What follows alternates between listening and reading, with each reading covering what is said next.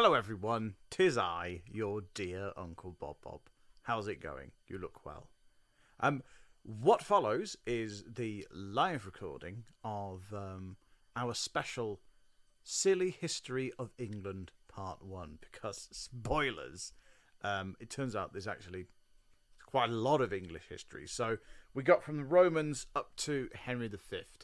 There is some nattering over it, there is some distractions, there is me glugging pop, which I'll try and take out. But it's just a little present. It's just a little present to tide you over until the next one. So, yeah, it is what it is. It's not a proper episode. It's just a little present. Thank you so much for listening. Enjoy the silly history of England. Thank you. I'll see you in 2 seconds. It'll be me. Me when I was younger and so full of hope.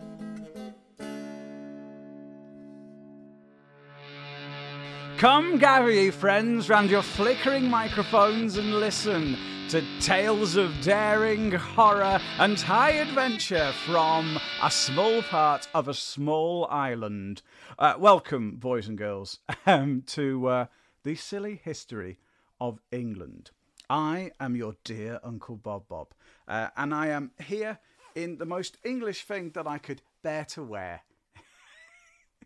As those who listen to the show have worked out, I am a bit of Welshman. I'm quite unique as Welsh people go, in that I was born in England, raised in England, and have lived my entire life in England. So as a Welsh person, I am quite well connected to the country of England. And the other reason that I'm not doing Welsh history is because Welsh history is enormously complicated, and as hard as I have tried to read up on it, I'm still not confident that I can riffle off a very basic history of Wales. Wales will pop up in this as well because it lives next door to England. And you know what England's like? And other people's countries. Anyway, that's enough of that.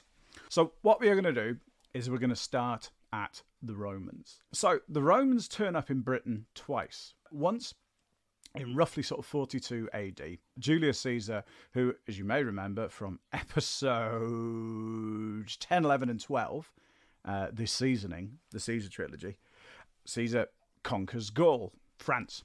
On his way round, he notices there's a little island in the top left-hand corner, the northwest of France. And that island is, of course, Britain, or Britannia, as the Romans called it. So Caesar pokes his head round the door, he knocks a few heads together, and then he pretty much leaves. But the Romans don't forget Britain for a number of reasons. First of all, even though the ancient Britons, as we call them, they didn't write all that much down. They just remembered it in a way that I can't. So we don't know loads about Britain before the Romans because nobody wrote it down, basically. But the Romans would have you believe that they were covered in mud and they ate mud and they walked around with their knuckles scraping along the floor and all the rest of it. And they painted themselves blue and did all sorts of wild and uncivilized things, which you'd never catch the Romans doing. But the Romans were their enemies, of course, and they wouldn't write anything nice about them. They wouldn't say what great metal workers they were. They wouldn't say anything about the incredible architectural achievement that is Stonehenge, dragging blocks the size of a Volkswagen from North Wales all the way down to Wiltshire, which is a long way. It's a long way when you drive it in a car with Mrs. BobBob in the blazing heat, which we did.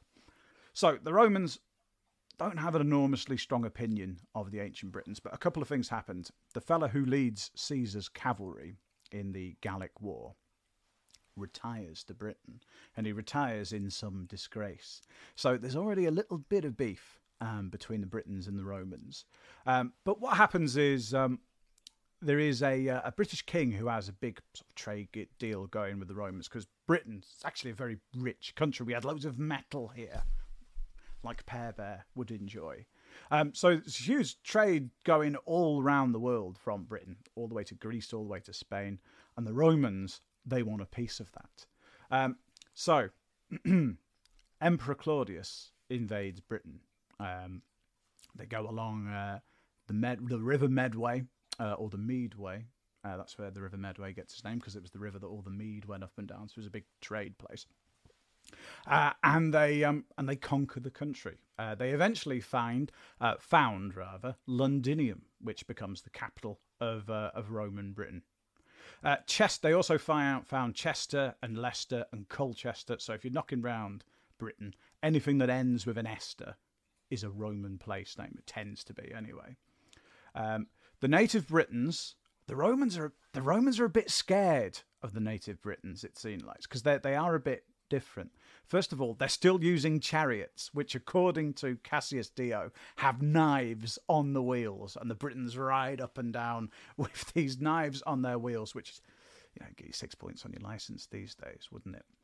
The other thing that the Romans find quite scary about the Britons is apparently the Druids, and we don't know loads about the Druidic religion, and what we do know is what the Romans said. And this is a thing you'll find with history people. You cannot trust what they say about anything. But the Druids, we know, does involve some level of human sacrifice. And the centre of the Druid religion in Britain is the island of Anglesey in the northwest of the country. So it's right at the top of Wales, and there's a little island in the northwest corner.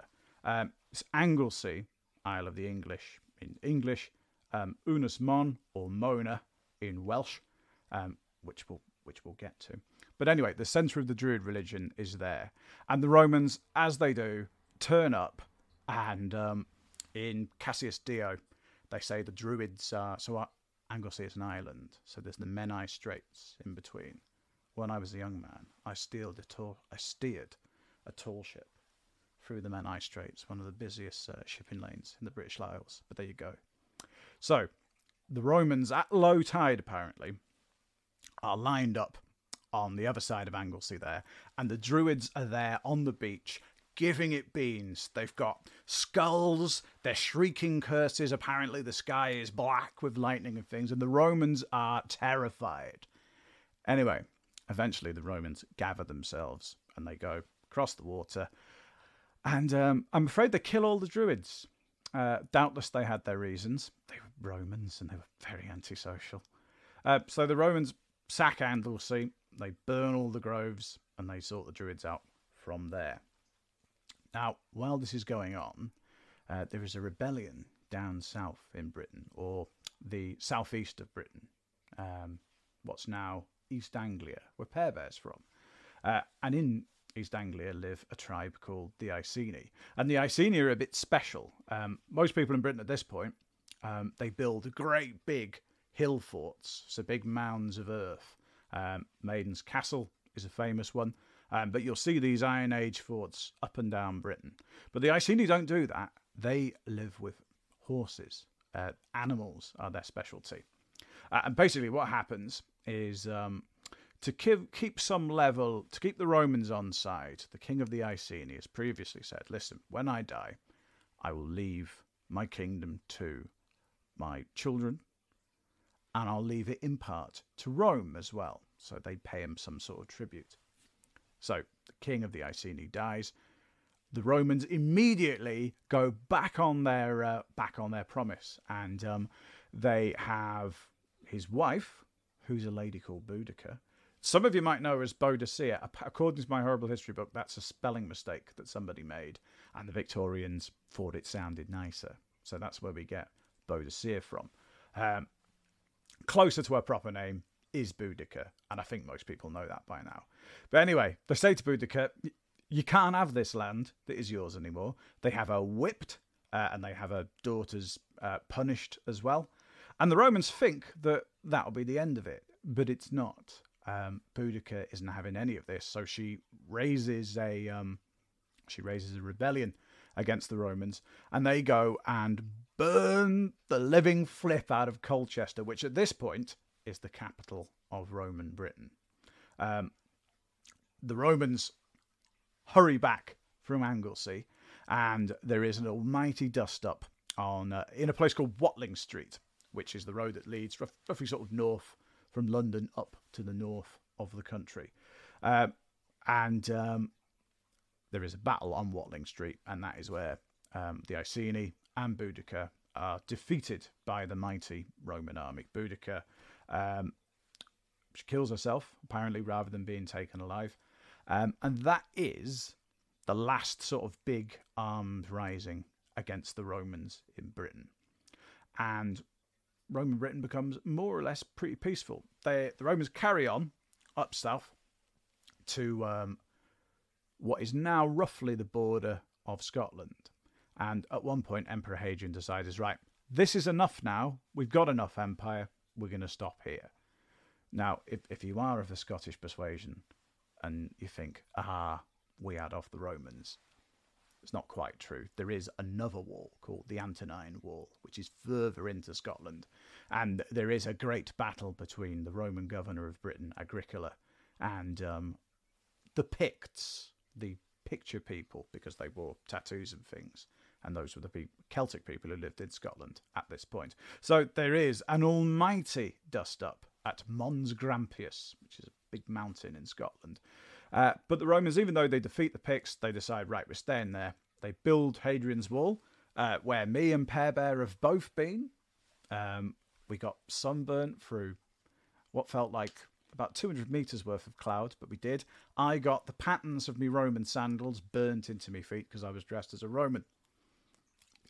Anyway, some hundreds of years pass, and the Britons decide they quite like the Romans. They bring central heating. They bring all sorts of lovely goods from all over the empire. And Britain sort of settles down because it's been a bit crazy.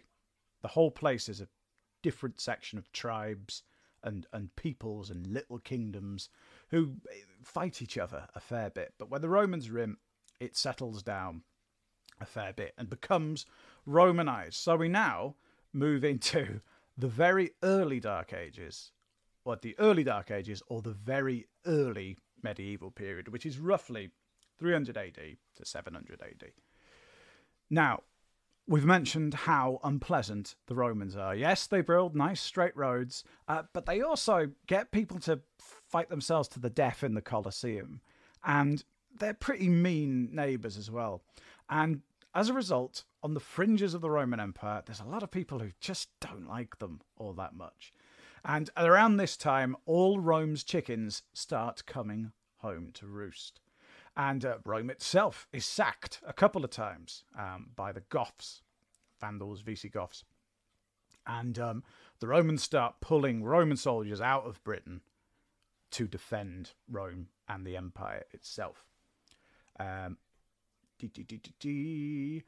there is a letter that the Britons write to the Romans and say, why are you going? Because when the Romans go, they leave Britain open to some other people from across the sea. And these people are mostly from northern Germany and Denmark. And you may know them as your friends and mine, the Angles and the Saxons. Now, what is their angle? They live in northern Germany, and there's a lot of them. And they feel like they don't have enough space. So they start coming over to Britain. And over many hundreds of years, they push the native Britons, the Romanicized native Britons, out to the other parts of the country. So they go west into the mountains. They go west into Cornwall. And there's also a fair bit going on up north as well. It's known as the Old North, the British kingdoms at that point. So there's not much known about this because not many people wrote it down at the time. But there's a good story. So it basically goes that the Picts in Scotland, so the Celtic peoples up north, when the Romans leave, they start coming south and with fire and sword. History people are awful. You know, you never hear about the ones who just sort of stay at home with their feet up, plough the field, maybe brew some mead. You never hear about them. You hear about the rascals who turn up with fire and sword. So the story goes that the Picts are raiding south into the Romanized bit of Britain, because Scotland, of course, is not Romanized. And it's a nightmare. And the Britons, living under the Romans, they've stopped painting themselves blue. They've taken the knives off the chariots so they can drive them more easily. And they're just not as good as fighting as they used to be. And the Roman army has gone. It's defending Rome. So the king of the Britons, Vortigern, sends for aid to North Germany. He invites two tough brothers, Hengst and Horsa, to Britain to help them out with the Picts. And the Saxons, Hengst and Horsa, to be fair to them, they do a good job. They push the Picts back up to Pictland, what will become Scotland, and everyone's happy. And Vortigern says, well done, boys. Here's a reward. Here is some money. Here is some land. And the Saxons aren't happy with that. They want more. So they rebel against the Britons. And there is war between them. Eventually, Vortigern manages to bring them to the table, the negotiating table. So all the British chiefs and all the Saxons chief all sit round the table. And the Saxons murder the whole lot of them. They kill them all, and they carry on conquering the west of Britain. And so Vortigern goes up to North Wales, where he builds a great fortress at the top of a lake and in the foothills of Ylfara, Snowdon. And he's building a great big fortress, and it won't stay up. It keeps falling down. So he goes to the druids, who are still knocking round. He says, what shall I do? And they said, well, the best thing to do is to sacrifice a child without a father. And Vortigern presumably shrugs and says, where am I going to get one of them from? And the druids say, there's one in the next village. So this poor boy turns up. He hasn't got a dad, which is bad enough. And Vortigern says, right, you'll be sacrificed on the morning and we'll build the castle. The boy says, in that case, if I'm not getting sacrificed until the morning, can I dig a hole? And Vortigern goes, well, knock yourself out. The day's your own. If you want to dig a hole, that's fine. I could think of better things to do on my last day on Earth. But the young boy digs a hole. He digs a really big hole. He could be a bit special, this boy. He could be a magic boy. So he digs this great big hole, and in the morning, they're like pretty impressed with this hole. And the boy says, come and have a look. So they go down into this hole, and at the bottom of this hole is this vast cavern. And in the cavern are two dragons beating hell out of each other. There's two. There's a great big white one, and there's a pretty big red one, but it's smaller than the white one. And the boy says, there you go. That's why the castle keeps falling down, because of the dragons. And Vortigern goes, oh, right. Any way we can get rid of them? And the boy opens a jar, and the dragons get in. And he puts the lid on the jar, and that's it. They can build the castle. But the boy says, you know, those were, in a way, metaphorical dragons. The big white dragon is the Saxons, and the small red dragon is the Britons. And even though the white dragon is bigger and more powerful and stronger, the little red dragon is clever. The little red dragon has heart. The little red dragon became the symbol of the country that we all know and love. That's Wales. So there we go. That is the mythic history of what happened. That's not what happened. Probably over a few hundred years, the Saxons start turning up, making war on these British kingdoms. And eventually, yes, it's true, the Saxons pushed the Britons into the western half of the country and Cornwall and up north as well. And the Saxons occupy what becomes known as England. But we will get to that, because it's not England yet. It will be, but not yet. They call the native Britons, they don't call them the Britons, they call them the Wheelhass, which means foreigner in the Saxon tongue. And eventually Wheelhass gets corrupted into Wales. So that is where the origin of Wales comes from. As a word, that's where it comes from. And to use Wales as, a country back then is a little bit of a misnomer. The Welsh wouldn't have called Wales Wales. They had their own kingdoms, Gwynedd, Deffyd, Denhybeth, all these little kingdoms, which at times fought against the Saxons, mostly fought each other, because there was no Welsh nation, and we spent most of our time fighting each other.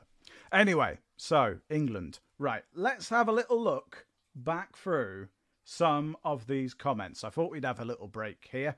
Beep, beep, beep, beep, beep, beep, beep, beep, beep, beep, beep.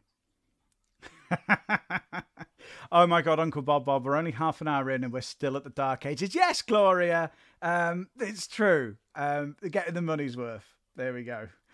Thanks, Theatre of Science. Could listen to it all day. Sandra Braff, yes, it's me. And I do prefer to be called your dear Uncle BobBob, but I forgive you, Sandra, because I'm very grateful that you're watching. S New Zealand, hey, land of the long white cloud. Go the Chiefs! Yes, Uncle BobBob watches Super Rugby as well. Sounds about right. Dragons are so... You're right, Emma. You're right. And we will get to more dragons as we go. Excellent. Okay, so we're all caught up with the comments. Comment as much as you want, and we'll stop at each era. I can't believe we're half an hour in and we're only at the Dark Ages. You're right. Okay, so one more thing about the Dark Ages while we're here. This period when the Saxons are coming over the sea and fighting the Britons, this is where King Arthur is supposed to have existed. He is our once and future king. He is recorded in many sources, written hundreds of years after the events that are supposed to have taken place. He is attributed to 30 battles, some of which were 50 or 60 years in between. And so the long and the short of it is there isn't really a King Arthur as we know him. Not even the Bird of Cornwall, mythic Dark Age King Arthur. Who knows? He's probably 8 or 9 different blokes. But if you think that, if you're wondering, was there a man with a round table called King Arthur? No, I'm afraid there wasn't. But that doesn't mean that he's not going to come back for you. England. This is our land, Saxon. All right, okay. Now we're on the late Dark Ages, Gloria. So, you know, that's an improvement. Or early medieval. So we say 700 AD to 1066, the history year.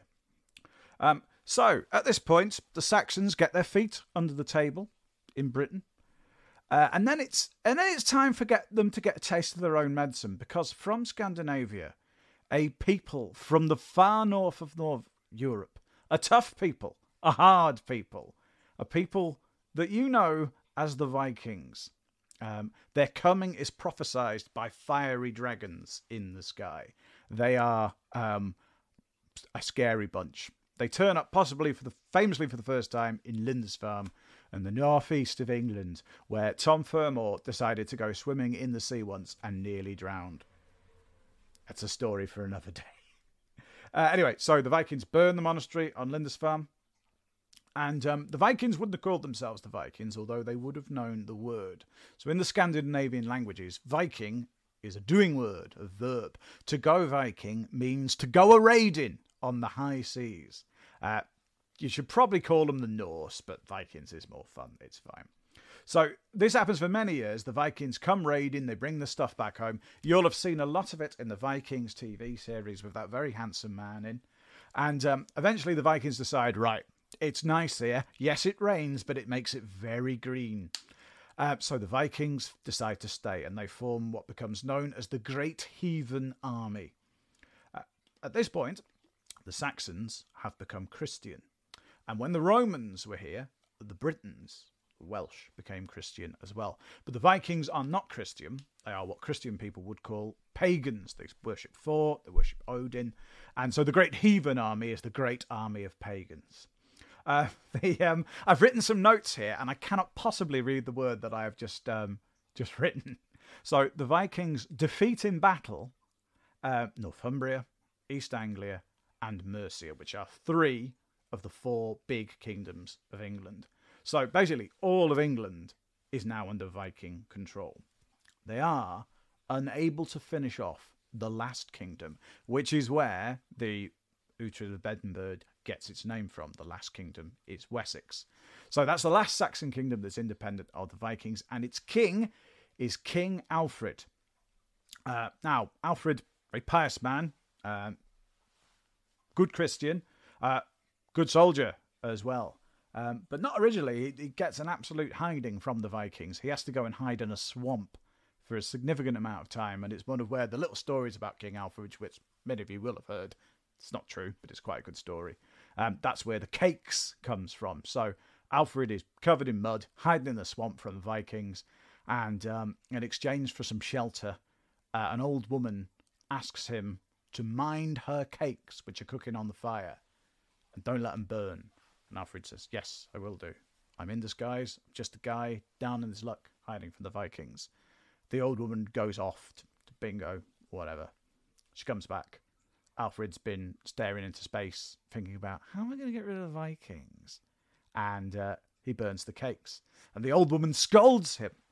And rather than say, listen, I'm actually King of Wessex, Mrs., Alfred says, sorry, to prove what a nice Christian man he is. Love thy neighbour. Alfred doesn't love his neighbours that much because over the next few years, he does eventually push the Vikings out of the edge of Wessex. He pushes them out of Mercia as well. And is carried on. He saves the kingdom of Wessex, Alfred. And it is him who starts this idea that maybe all the Saxon kingdoms could live together one day. The Vikings, meanwhile, they establish up in the north and the northeast of the country what they call the Danelaw. So the Saxons called the Vikings the Danes. They assumed they were from Denmark. So the Danelaw is the Viking kingdoms in England.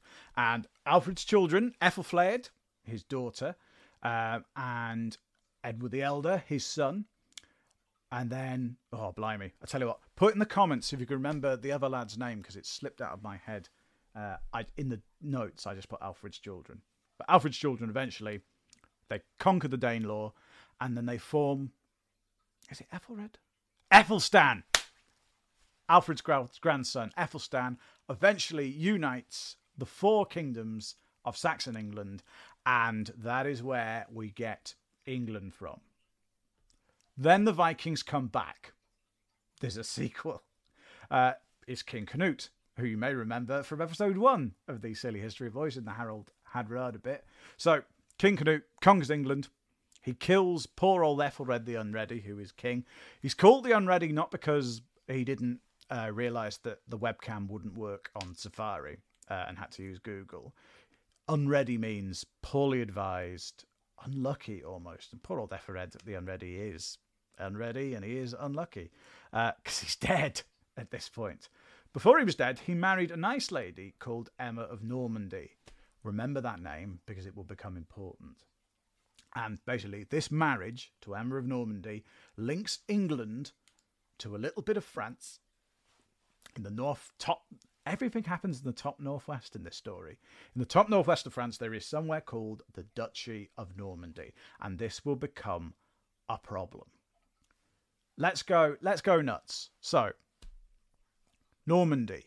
You may know from the Song of Roland, one of our episodes, that Normandy means land of the Northmen. Because the Vikings didn't just go to England, they went to Ireland as well, but they went to France as well. And a Viking called Rollo, Ragnar Lothbrok's brother Rollo in the Vikings TV series, he carves himself out a little bit of France. He actually makes so much trouble that the King of France is just have that bit and go away, please. So Rollo says, okay, I'll have this bit. This will be Normandy, the land of the Northmen. So that is where the Duchy of Rollo is the first Duke of Normandy. Duke, incidentally, is a Roman title. It comes from dux, anyway.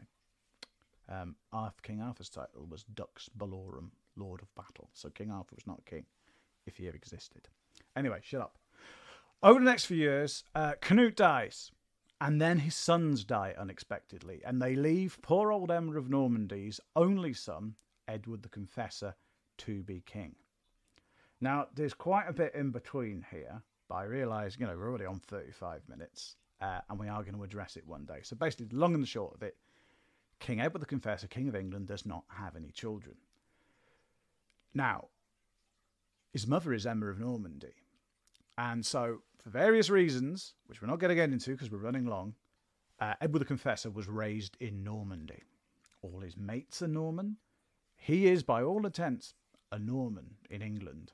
He does his very best to sort of feel at home there. He imports loads of Normans to England and gives them positions of power. And this upsets one of the very powerful Saxon families who you will know as the Godwins. So there is a terrible scuffle between the Normans in the English court and the Saxons, the Godwins. Anyway, so apparently Edward the Confessor promises the throne of England to William of Normandy, his cousin. It's even possible that William visited England before all the stuff happens to get confirmed as this. Now, at some point, things change. Harold Godwinson, by defeating Llewellyn ap Griffith, the King of the Welsh, the only man to ever be King of all of Wales, he defeats Llewellyn ap Griffith and does various good things for the English crown. And it is possible that Edward the Confessor says, Harold Godwinson, you can be king after me. But it doesn't really matter, and we don't really know, because then Edward the Confessor dies, and it all hits the fan. Duke William of Normandy says, right, I'm invading England. And also, the Vikings gag in on it, because King Canute was mates with King Magnus of Norway, and they had an agreement that if either of them died, they were each other's heirs. So if Magnus had died, then he would have been. Then Edward the Confessor would have been. No. Oh my God. Right. So don't worry, we can cut it. This is what this sort of thing is for. So if Magnus of Norway or King Canute had died, then they would be the heir to each other's kingdom. So Canute would have been king of Norway, and Magnus would have been king of England. It's complicated, but it's all Harold Hardrada from episode 1 of the Silly History Boys needs for an excuse to say, hey, I'll conquer England. I've got loads of friends. So there is an almighty dust-up in 1066. But the long and the short of it is the Normans win at the Battle of Hastings. They eventually conquer the rest of the country. It's not as quick as it seems on your school history book, but eventually the Normans become kings of England. So the Vikings win in the end, which is what all the programs that like the Vikings like to put. Right, let's stop and go up the comments.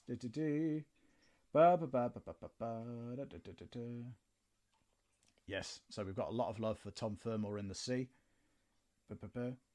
All right, okay, Morgana.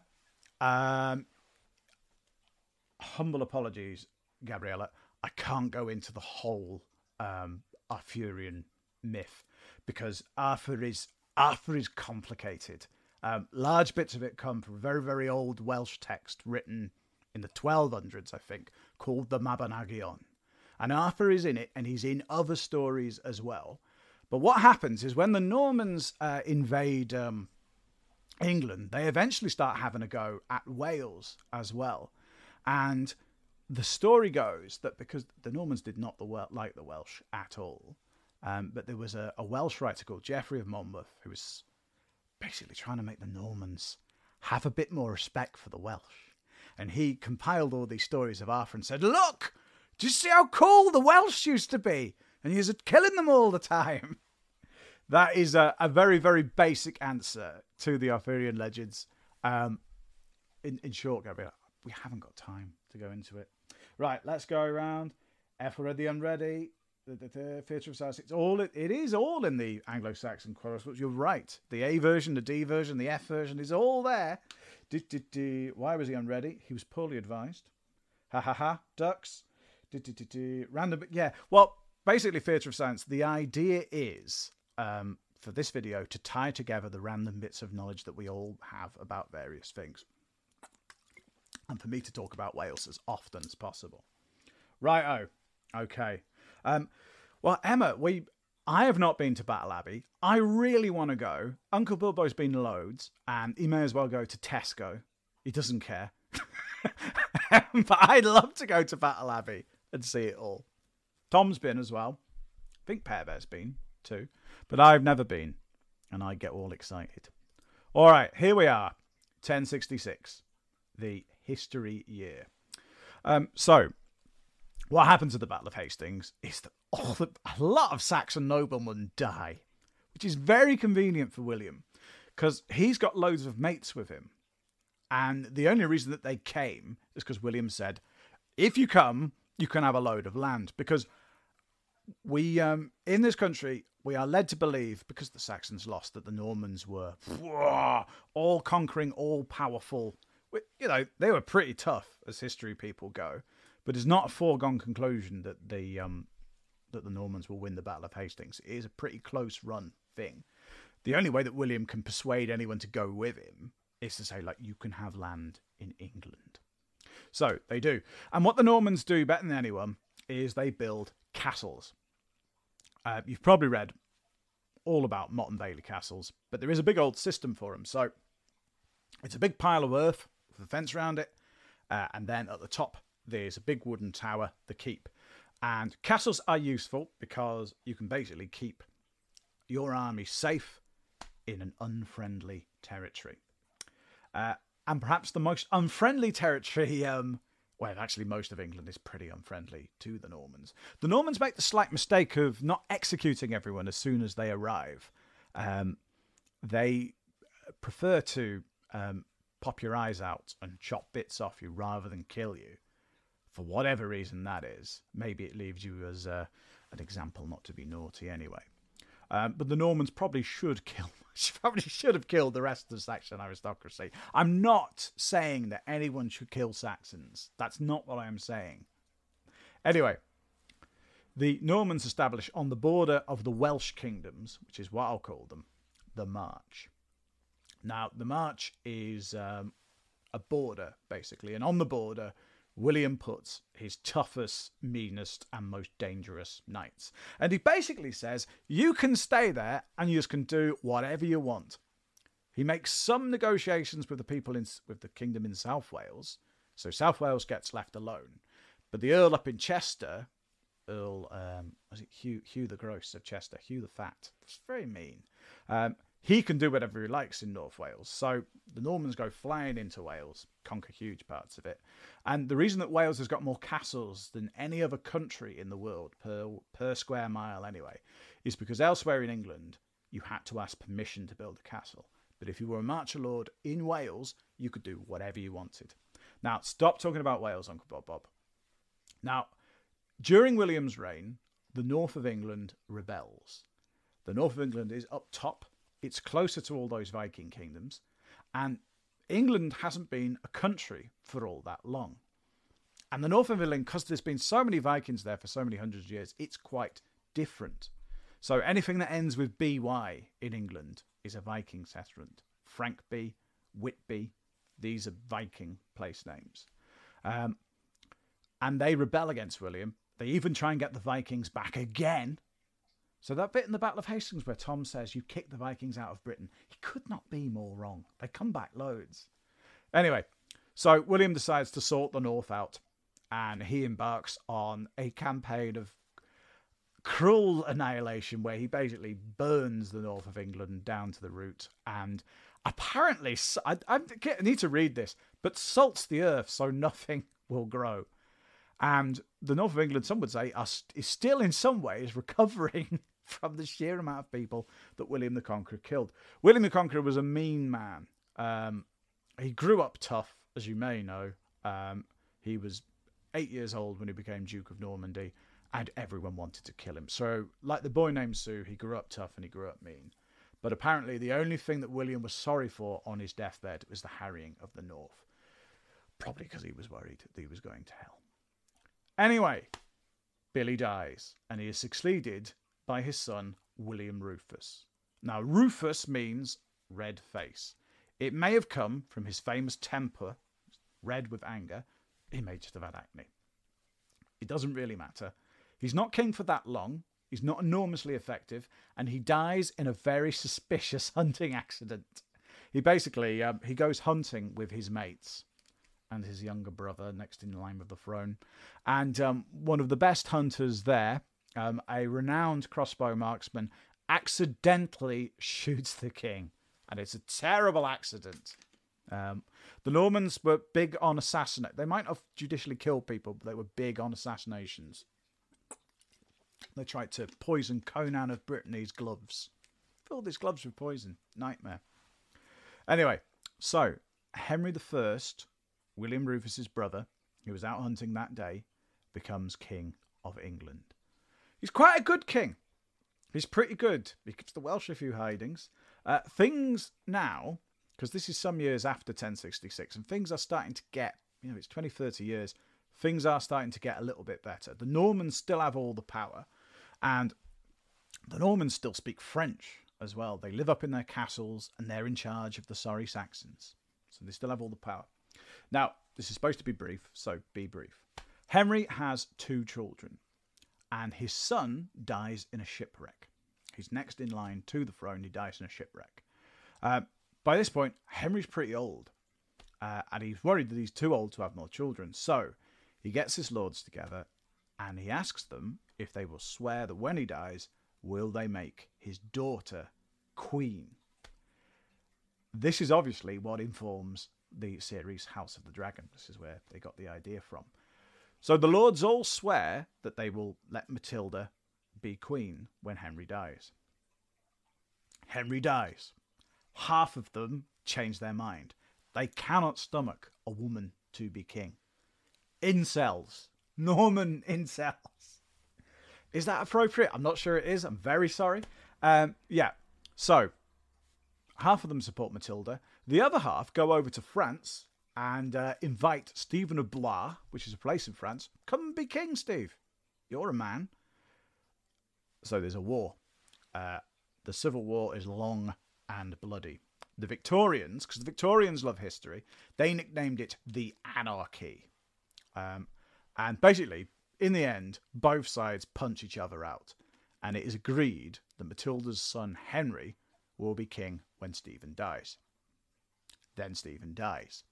And Henry, who's Duke of Normandy, becomes Henry II. So England and Normandy are now linked together. When William the Conqueror died, he said, my son, dear Uncle Robert Curthose, which means Robert Short Trousers. William's first son was Robert Curthose, Robert Short Hose, who lives in a pineapple under the sea. Robert Curthose. One day. So, here's the thing. Henry II's dad is Jeff Plantagenet, Earl of Anjou, or Duke of Anjou. So if you've heard the name Plantagenet, this is where the Plantagenet starts. So we've finished Normans now, and we are now on the Angevins or the Plantagenets. And you will have heard of a lot of these. Okay. Is it time to go back through the comments? Maybe. No, I'll tell you what. I'm going to crack on this bit, and we'll do comments after the Angevins. Okay. So, we've mentioned Henry II's dad, Geoffrey of Anjou, which is in France. His family name is Plantagenet. They're a big deal, this lot. They are going to rule England for a very long time. And like the Normans, they are French. Henry II, Duke of Normandy. Now, Henry is, he's regarded, rightly or wrongly, as a very good king. He certainly gets a lot done. He's a busy, busy boy. Apparently, he never gets off his horse. He's always riding back and forth all over the place. He builds lots of castles. He builds lots of churches. So what I like about the Normans, they were good builders. The Romans obviously built in stone, and then you have that whole gap. The Normans built a lot of stuff, to be fair to them. And the other thing about Henry II is that he's not just King of England. He's also Duke of Normandy. He's also Duke of Anjou. He marries a very feisty lady. That's a bit patronising, isn't it? He marries a brilliant woman called Eleanor of Aquitaine. And she is Duchess of Aquitaine, which is basically the southeast of France. So Bordeaux and all that. Lovely weather, wine, troubadours. It's a very nice part of the world, is Aquitaine. And Eleanor is Duchess of that by herself. She's previously been married to the King of France. But the King of France was apparently, how to put this directly, more interested in praying than he was in his wife. And they get divorced, and she marries Henry II. So Henry II's now Duke of Aquitaine as well. by virtue of his wife. So he has the Angevin Empire, which is huge. He's got more of France than the King of France and England as well. So he's a good soldier, is Henry. He's a good administrator. He also employs, as Tom will have told you, a man named Roland the Farter as his personal jester. Roland the Farter lives in a nice house. He turns up at court once a year. He does a somersault, he farts, he goes home, and he has a pension of some £100. It's nice work if you can get it, boys and girls. Well, that's Henry II's jester, Roland the Farter. There are, however, issues. Henry does lots of reform, particularly with the courts. Now, at this point in England, there are two courts. There's the church and there's the crown, the king. Now, if you commit a crime against the crown, you're charged in a crown court. But you can argue to be charged in a church court. And the church really likes bribes. And the church also quite likes having power. And Henry II likes power as well. So he wants this changed. And it's not easy because, of course, the church mates with God. And God is a big deal in history times. So Henry wants to stop this. Fortunately, he's got a good mate who is a priest. His name is Thomas Becket, and he makes Thomas Becket Archbishop of Canterbury, which is head of the Church of England. Unfortunately, making Thomas Becket head of the English Church makes him unexpectedly religious. And Becket refuses to do all this stuff that Henry II has got him the job to do. Henry gets very cross and very frustrated. It is alleged, it is probably not true, but it is alleged that he shouted, "Who will rid me of this turbulent priest?" in earshot of 3 of his knights, who go to Canterbury and they hack Thomas Becket to death in a church, which is bad at the time. Not only that, I remember one of my many history teachers, but my favourite one, Mrs. Jones, told me that one of the knights stepped on his head and rubbed his brains on the floor. So there you go. Lasting impression, obviously. This is an enormous stank. A bishop is killed in a church. This is really bad in history times. It is so bad that Henry II, as a penance to say sorry, allows himself to be whipped through the streets of Canterbury. The king allows himself, this is such a big deal, that he allows himself to be whipped through the streets. He also has trouble with other stuff. Now, I mentioned Eleanor of Aquitaine, Henry's wife. She's a brilliant woman. She'd probably be a very fine king. And she's not happy with the amount of power that she's got. And the trouble is, they've got a lot of sons. 4 sons. All those poor kings who couldn't have any sons later on. Henry II had 4. Henry the Younger is the oldest. Then Geoffrey. Then Richard. And then John. Now, Henry makes the very odd decision of making Henry the Younger heir to the throne. Makes Henry the Younger joint king. Henry the Younger is king while Henry is still alive. Now, this is because of the anarchy. The anarchy was so bad before that Henry says, like, right, let's get this boxed off. I will be king. You're king as well. When I die, it'll be cool. Trouble is, Henry II doesn't die. He gives the rest of his lands to Richard and Jeff. He doesn't give anything to John for a long time. Even though John was allegedly his favourite, he doesn't give John any land for years. And he gets the nickname Lackland, which you may have heard in our live show, The Lion and the Weasel.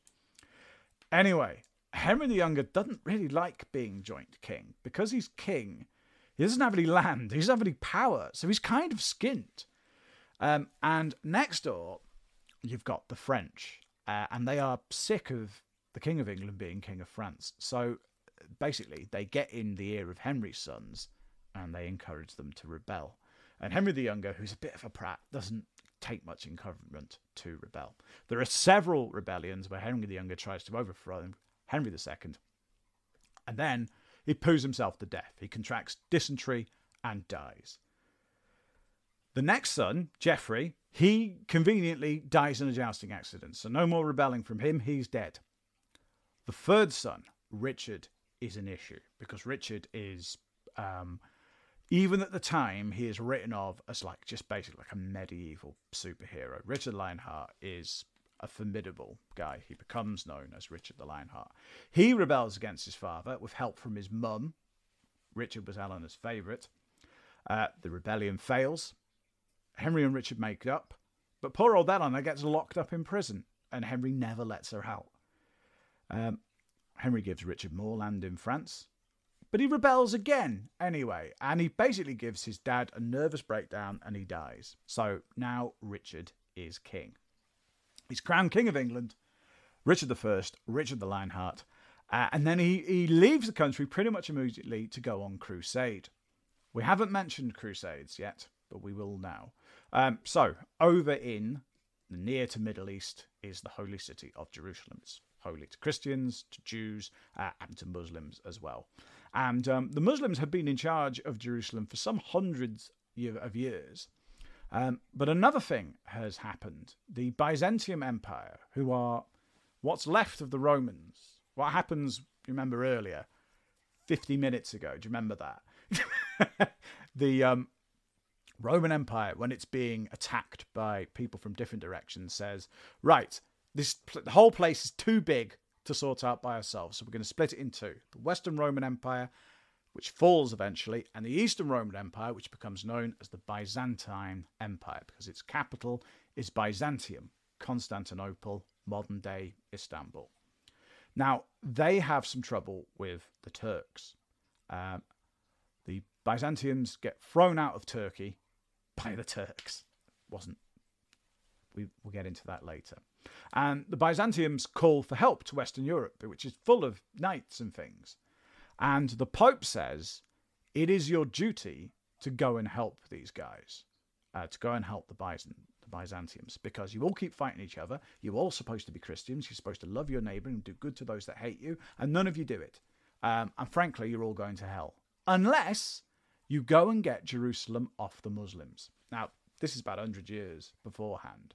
And remarkably, the First Crusade succeeds against all the odds, and they capture Jerusalem from the Muslims.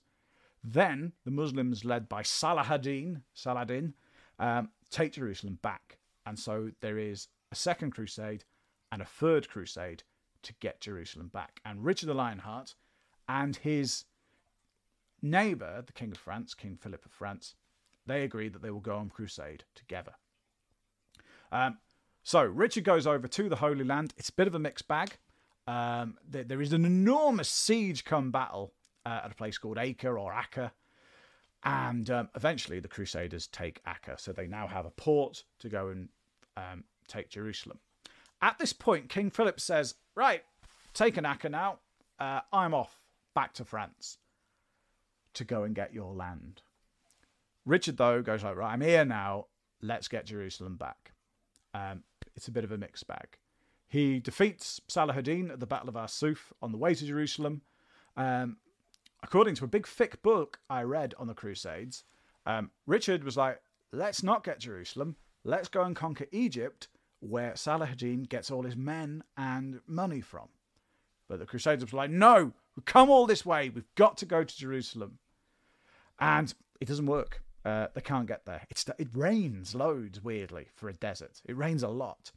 And eventually there is a truce between Saladin and Richard because Philip of France has gone back to France and he is attacking Richard's lands. Not only this, he has persuaded his little brother John, who is looking after England while he's gone, that he will be King of England if he sides with Philip of France. So Richard has to go back. He beats the French. He gets hold of John. And he forgives him. He says that he was a child, counselled by evil men. John was 23. There we go. Anyway, Richard now has to go and get his land back off the French. He does this, and at a small castle in the south of France called Chalus-Chabras, Richard walks into a crossbow bolt, which goes septic, and he dies. The lion is killed by an ant, which is recorded in the Chronicles. And thus the lion was killed by the ant, which is the last line of our show about it. So, he's dead. John is now king. John is traditionally known as England's worst king. although he did found Liverpool in 1207. So there we go, and that is where we are recording this from. Blimey, there's after King John, we'll do questions. So there are many reasons why John didn't work out as a king. First of all the circumstances.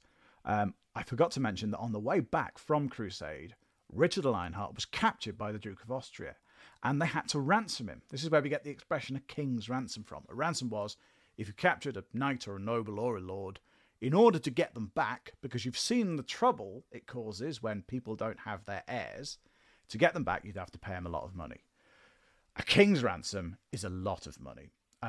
They've already raised taxes in England to pay for the crusade, which was expensive.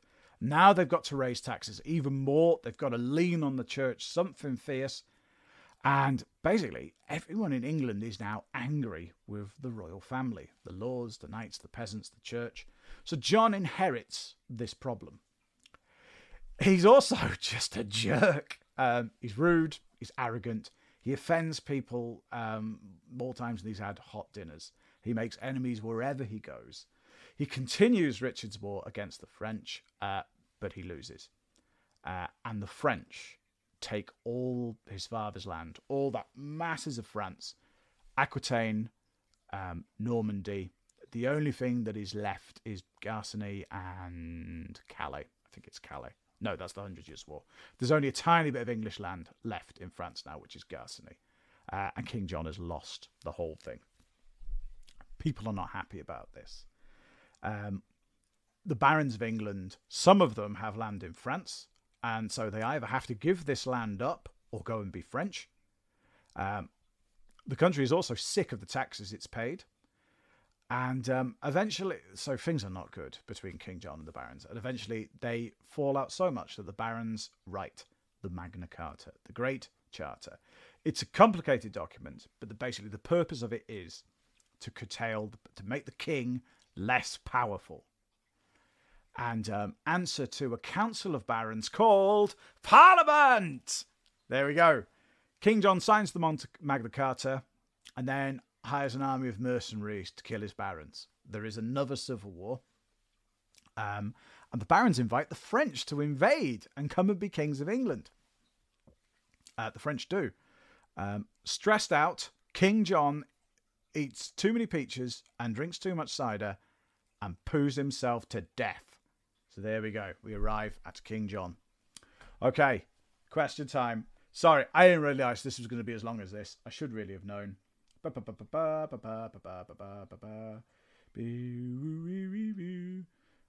and beef from both of mutton. There we go. Posh numbers.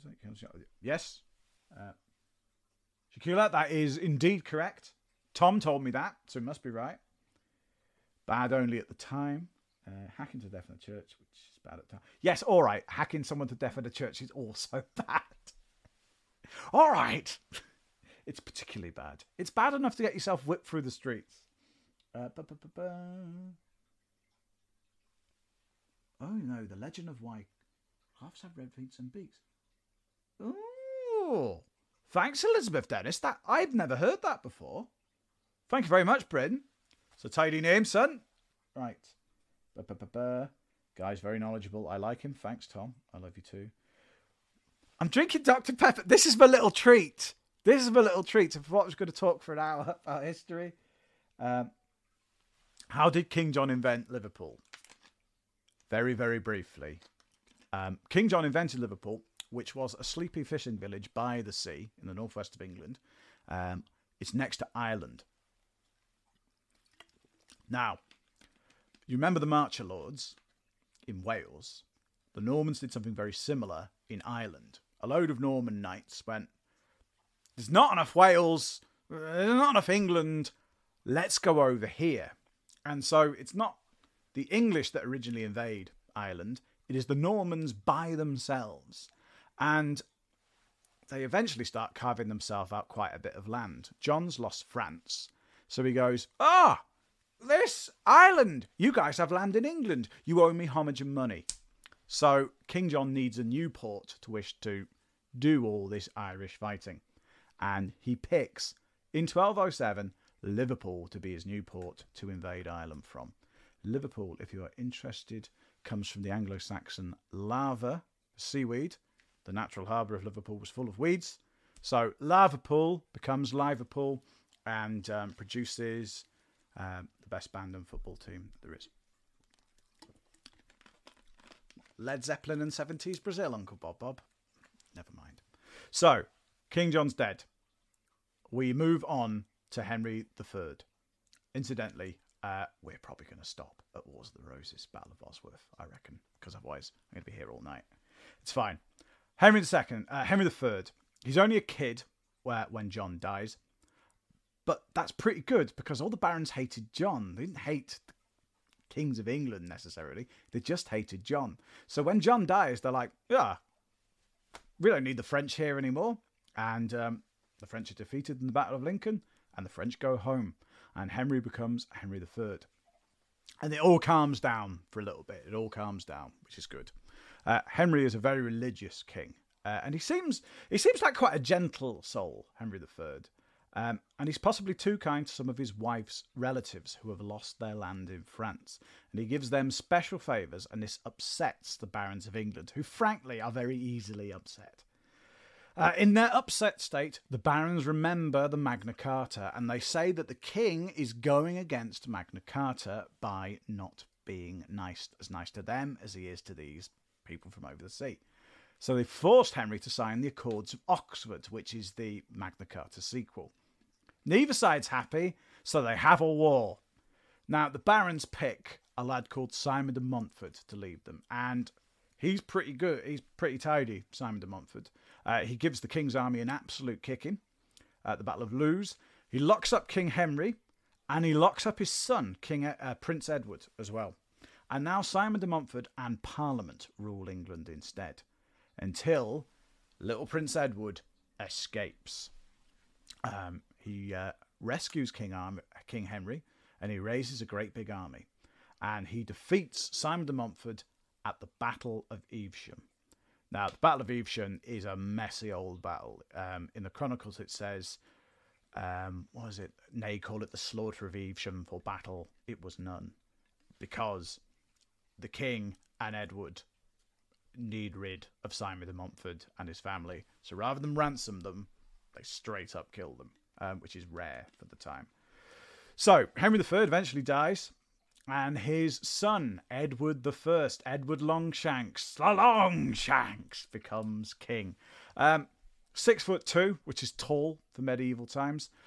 Edward loved war, taxes, and his wife. And basically Edward starts out making sure that the royal authority is never challenged again. In part, he realises that a very good way to do this is a big war. Now, next door to England is the best country. Or rather, the Kingdom of Gwynedd, like Gwynedd Paltrow. Gwynedd in North Wales is the last independent kingdom of Wales. And basically, all these civil wars I've mentioned, the anarchy, all these various rebellions, whenever England has a civil war, the Welsh start taking a bit of Wales back. And indeed, the Welsh did help Simon de Montfort and the barons. In fact, Llewellyn, Prince of Gwynedd, marries Simon de Montfort's daughter. And Edward doesn't like this. The Welsh sent troops to help the barons out, and Edward's not happy. So he demands that Llewellyn swear loyalty to him as his overlord. He does this several times, and he does it once in the middle of winter. And for whatever reason, Llewellyn doesn't turn up. Some people say he couldn't get there in time. Some people say his wife had just had a baby. Some people say he was just like, nah, all right, if you want to fight about it, let's have a fight about it. They do. Edward invades Gwynedd once, twice, and that is enough to finish off the last independent kingdom of the Welsh. And Llewellyn the Last, Llewellyn ap Griffith, is murdered on the way back from church, which was bad at the time, really bad. And Edward rings North Wales with even more castles. He spends tons and tons of money. And if you go particularly to North Wales, they have some banging castles because Edward had decided the Welsh are going to give us no more trouble ever again. We do. Anyway. Then something up north happens. We haven't really mentioned Scotland in this little story of England. But they now become significant because Alexander II of Scotland gets drunk and rides his horse off a cliff. I kid you not. That's how he dies. And the Scots, down south is this great big kingdom, England. They get Edward in, King Edward of England. They get him in to decide who is going to be King of Scotland. So Edward picks one of his mates, John Balliol, to be King of Scotland. And all the Scottish nobles who aren't king, i.e. the Bruce family, Robert de Bruce, they're not happy about it. So they rebel against King John Balliol. And John Balliol calls on Edward for help. And Edward goes medieval on Scotland. He burns huge swathes of it, and he is generally very unpleasant. It does not take much to put the Scots back up. And two Scottish knights called Andrew Murray, go on Andy, and William Wallace rebel against John Balliol and his English mates. They defeat the English army at the Battle of Stirling Bridge, which is the first battle in Braveheart, and as you may have noticed, there is no bridge in that battle. Andy Murray's killed at the Battle of Stirling Bridge, so it's William Wallace by himself.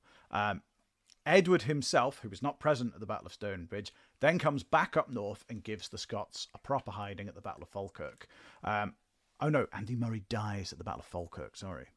William Wallace now goes on the run. The Scots eventually sell Wallace to England, and they have him hung, drawn and quartered. And Edward I is pretty old by this point, and at this point, this is a sad bit, they were people. A great tragedy befalls him, his wife dies. And Edward loved his wife very dearly, and he places crosses up and down the country to her memory. And the most famous of these crosses is Charing Cross in London. Now, the Scots rise up again, led by Rob the Bruce and Edward, and give them another hiding. Yeah, the Scots rise up, led by Robert the Bruce, and Edward gives them another hiding. And then he dies. After a good innings. There we go. He's about 60 odd when he dies, Edward. Maybe a bit older than that. All right. Okay. So let's have a little rumble back through the questions. My agrees regarding Liverpool football team. In that order, yes. War, taxes, and my wife punches kitten. Yeah, it's true. What do we think, boys and girls? Shall I carry on? We've been here an hour and 13, and we've still got we've still got Edward III, Edward II, Richard II, Henry IV, Henry V, and then we get to Wars of the Roses. I tell you what, I'm going to do till Henry V, and then we'll do some questions. And hey, let's meet back up and do this again, because I'm sure you've all got lives to go to, and frankly, this is more than enough for an episode. Right, and indeed-o. So, Edward I is dead. He loved his wife. I wouldn't wee on him if he was on fire. Right, okay, there we go. Edward I dies. He is succeeded by Edward II, who was tall, handsome, and apparently enjoyed talking to peasants, which was frowned upon at the time. So, it's fairly safe to say he spoke English as well as French, because at this point they are all still speaking French. Now, I read up on Edward II, and his reign is pretty complicated. It's enormously interesting, and I would like to read more about it. So I will, but on my own time. But once again, he falls out with his barons. He also falls out with his wife, who is a lady called Isabella, and she's from France. It's Sophie Fingy in Braveheart. This is her. He also loses the Battle of Bannockburn against Robert the Bruce, who becomes King of Scotland. And now Scotland is more or less out of England's... No, that's inaccurate. I'm going to shut up about that. So, anyway, he loses the Battle of Bannockburn to Robert the Bruce. Edward II had a friend. His name was Piers Gravesend. And his barons didn't like Piers Gravesend because Piers Gravesend wasn't them. And he was good mates, and he gave Piers Gravesend great favour. Now, it is possible that he was gay. But it is equally possible that his enemies just made up this fact and suggested that Piers Gravison and Edward II were lovers. And this is actually what, unfortunately, history people, they're not very nice. This is what medieval people did to discredit their enemies. They made stuff about them. There we go. We've moved on. Things are better now. The long and the short of it is he argues with his barons and he is forced to step down as king by his own queen, Queen Isabella, and her new lover, Roger Mortimer. Ow! Ow! So there we go. It is agreed that his son Edward, another Edward, will be king after him, and then he's quietly murdered. There is a famous history story that he got a hot poker up the bum. It's probably not true. It was more than likely made up after the time, which is just as well, because it's a nasty way to go. Isabella, the queen, and Roger Mortimer, her lover, ruled the country for a little bit, and then little Edward, furious at his dad's murder, overthrows them and has Roger Mortimer brutally executed so hard that he dies from it. We now move on to Edward III. During Edward's reign, the King of France died without any children. The French elected a new king and started a new royal line. But Edward had been related to the previous French king via his mother Isabella, who was from France, remember? So he has an idea. Maybe he could be King of England and France as well. And thus begins the 100 Years' War. England invades France to serve them right for 1066. It's not a straight 100 years of fighting.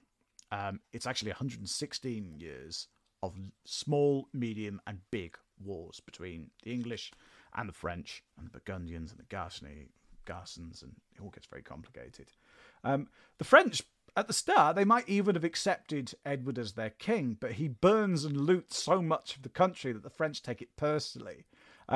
Edward is famous for his many victories over the French through combination of longbows, smooth generalship, and the French being pretty useless at the start of the 100 Years' War. Edward beats them at the Battle of Crécy. Listen, I know we're running over, but I'm doing it. Edward III had a son called Edward. He was known as the Black Prince, possibly because of his black armour, possibly because of his fearsome reputation. He was a massacre type.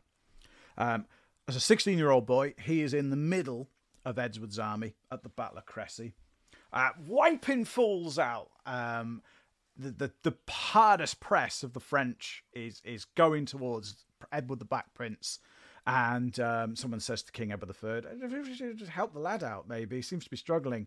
And Edward III apparently says, let my son win his spurs, which is a very medieval thing to say. Amongst these French knights trying to kill the Black Prince is King John of Bohemia, who's a long way from home. Bohemia is where the Czech Republic is now, more or less, or Czechoslovakia anyway. He's blind. He has a degenerative eye condition which makes him go blind, but he's still there.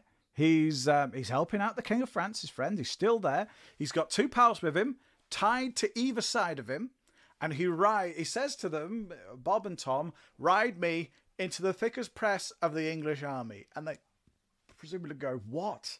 Why? Anyway, they have to do what he says because he's king. He goes flying in there, and at some point he is killed. Edward, the Black Prince, heir to the throne of England, is enormously impressed. Now, one thing I haven't mentioned is that after Edward I, henceforth, the heir to the throne of England, it becomes Prince of Wales. He replaces Llewellyn the Last as Prince of Wales, and so to be Prince of Wales is to be training to be the King of England. So, Edward the Black Prince is enormously impressed with King John of Bohemia's bravery. And so he takes his personal symbol, the three feathers, and his motto, Ich dien, in Latin, I serve. And this still sits on the front of the greatest rugby team ever to have played the game, and indeed the best country. So that's why the Prince of Wales is feathers, and Ich dien is the symbol of the Prince of Wales, and That's why it is on the jersey of the Welsh Rugby Union. Right, there we are. That's more Wales than we didn't need, but we're here now. Okay. So, Battle of Crecy. Edward rules for 50 years. That's not bad at all. His wars in France help him form a close relationship with his barons who grow rich robbing the French, and they really like him. King Edward III loves stories of King Arthur, and he wants his own round table. He is possibly one of the first English kings, although his dad did as well, to speak... Oh no, one of the first English kings to speak English as his first language, which is significant. Now, here's an unfortunate thing. Edward, the Black Prince, dies before his father, and his father has no other sons. And this causes a lot of uncertainty when Edward III dies about who is going to be king. And this is going to cause an awful lot of trouble later. We then get to Richard II, who is Edward III's grandson. It is decided that a direct line to the heir to the throne will be king. Richard's only 10 when he comes to the throne. His claim is a little bit shaky. Edward III had some other sons as well. One of them being John of Gaunt, who's Earl of Lancaster, and the other being Edmund Langley, Duke of York. York, Lancaster. Remember this, it's going to be a problem. This is also another problem, is the Black Death. This is the time of the first Great Plague, which kills millions across Europe, especially everyday peasants like you and me. Now that there are less peasants present, peasants have more value. Maybe they'd like some better wages. Maybe they'd like some fairer treatment. Maybe if they're sick of their lord's nonsense, they'll pack up and leave and work for someone else. And this is a problem. So Richard II passes a law against it. And these laws are a problem for the people. The people don't like them. So the peasants are whipped up by former soldier Wat Tyler and crazy mad priest John Bull, and they march on London and demand fair treatment. The king and his knights meet Wat Tyler and the peasant army at Smithfield outside of London. No one knows what happens exactly or why, but what happens is this. Wat Tyler rides up to meet the young king, and William Walworth, Mayor of London, stabs Wat Tyler to death. No one knows why, but the army of peasants go nuts. They all start drawing longbows, they start shaking their pitchforks. King Richard, some stones on him, man. He rides up to the front of the peasant horde and he appeals for calm. He says something like, "I am your king, I am your captain, have peace," or something similar anyway. And to be fair to the posh boy, he talks them down.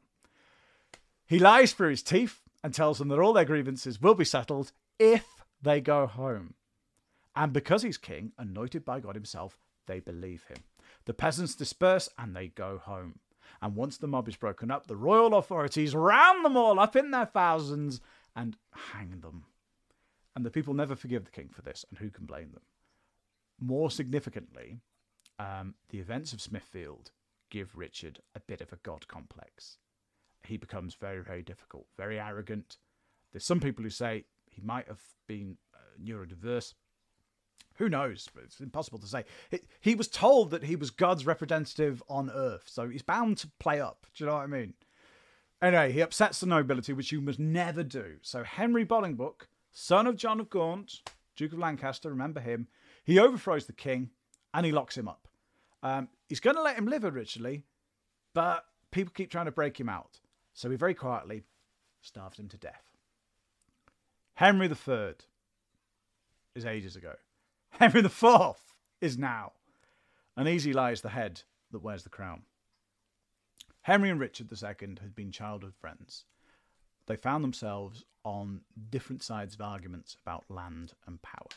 And replacing Richard was not a popular decision, and rebellions break out across England and beyond. In 1400, wearied by squabbles with his English neighbours and incensed by unfair laws, Owain Glendour rebels and crowns himself Prince of Wales. And in the north of the country, the ambitious Percy family joined the Welsh in a rebellion against Henry IV. Both rebellions are ultimately defeated. But the hassle takes its toll on Henry, who may even have had leprosy. Whatever the case, he dies. His son, Henry V, is young, handsome, paragon of English virtue, and he replaces him. This is Shakespeare's version of Henry V. It fails to mention that he had a dirty big hole in his face because he got shot in the face at the Battle of Shrewsbury fighting Percy and I think Welsh rebels as well. I hope so anyway. Probably a Welsh bowman who got him. We'll do that one day. Anyway, once crowned king, Henry V makes a big effort to smooth over all the trouble with the various rebels. Everyone is pardoned. We're all friends here, apart from the French. Because during Henry's reign, the King of France has given assistance to Owen Glyndwr's rebellion. And Henry also has the claim to the great-great-great-great-great-grandfather's claim to the throne. So it's war again. Henry invades France. He gives them an almighty historic hiding at the Battle of Agincourt. He captures Paris. He conquers huge bits of France. And it is agreed that he will be king of France when the incumbent French king dies. He marries French princess Catherine of Valois. And then, I think at the age of 36, he dies.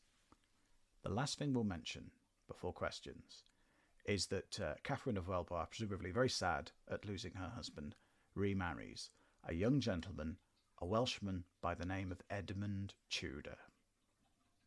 So we'll leave that hanging. Blimey, an hour and 26 minutes about history. I literally thought we'd be here about 45 minutes. Anyway, let's do questions. I appreciate lots of you have got homes to go to, so that's okay. Right. Any questions? I've seen a Shakespeare play about this, except not enough men auditioned, so it was Joan of Gaunt. Hey, why not, man? I met a nice man once who had written a book called When Adam Delved and Eve Span, Who Was Then the Gentleman? Which is what apparently the strolling priests used to preach against. Why have we got an ability? Why have we got these people in charge of us? The only person who should be in charge of us is God. Right. There we go. Yeah, so he wanted someone to write a play about the Peasants' Revolt, which is what we've just discussed. And I was like, that sounds great, but history's a lot of work. It is a lot of work, isn't it? Right, okay, so we have gone from the Romans to Henry V in our history of England. Just to think that I read up on the English Civil War today, just in case we went nuts and carried on. But listen, we've still got plenty of people. Oh, Mortal Monarchs. I've not got that. Thank you for that. I'm watching with my daughter, who's home educated, and this was her history lesson today. Katie, you are very, very welcome. Sadly, I know no children who want any help with their history homework, which is a shame, because as you can see, I'd be useful, man. I could do a job. Anyway, righto. Thanks, Ems. That's very, very kind of you. Yes, we'll leave it on that, Lynn. I didn't realise it would be so long. Right. Yeah, Horrible Histories is really good. It's probably the best sketch show knocking around on telly in the last 5 or 6 years or so. And I'll tell you something else as well. You know, the books, I guess, have some information which is a little bit out of date or maybe not quite right, but they do an extremely good job of making it all succinct and putting all the gory bits in there. I kind of think that part of the job of the Silly History Boys is to do some of this, because we're always finding stuff out about the past. And sometimes, you know, the Victorians pick the more exciting story over what happened. But I think there's always space for stories. And history, after all, is about stories. Otherwise, people wouldn't be interested in it, I don't think. But listen, you must have been interested in it. Thank you so much for watching. If anyone else, if there are no further questions, hello Clay, welcome. I'm just about to go. Yeah, so listen, we'll pick this up another day. We will go from Henry V. Oh, blimey, how far should we go from there? I mean, I suppose, you know, we've covered we've covered a good nearly 1,000 years, something like that. Nearly 1,000 years of history in an hour and a half. Corpse Talk. Thanks, Laurie. I'll definitely have a little look at that. I've not heard of them before. But thank you very much. Cheers for that, Joey, and from Laurie. Listen, everyone, thank you so much for watching. It's been really nice. Mrs. BobBob's at Glastonbury, so I'm a bit lonely. So that's been really great. I'm going to go because I'm sure you've all got stuff to do. Thank you so much for joining me. I'm going to have my other little bottle of treat. Thank you so much. And for all the talking, nattering, and little side quests that we didn't mean to go into, but did, we are, as always, sorry.